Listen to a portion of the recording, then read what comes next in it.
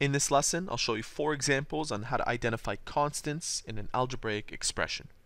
A constant is a quantity that does not change in value and is usually a number such as the ones you see on your screen.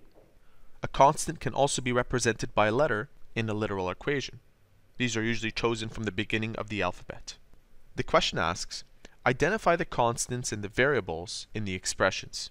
Let's start with the first one. We have 3x squared plus 4x plus 5. This algebraic expression contains 3 terms, and we'll start with the first term. The first term has the coefficient of 3 in front of x to the power of 2. That is a constant. 4 is the constant of the second term, and 5 is also a constant.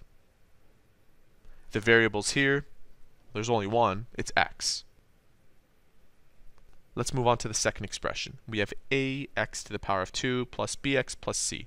Notice that in front of x squared and x we have a and b. This is referred to as a literal equation. A and b and c represent numbers, but they're not written. The constants here are a, b, and c.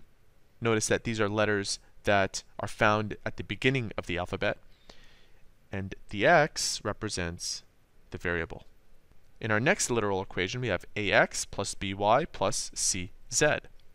Once again, our constants will be a, b, and c, but our variables, this time we have 3, are x, y, and z.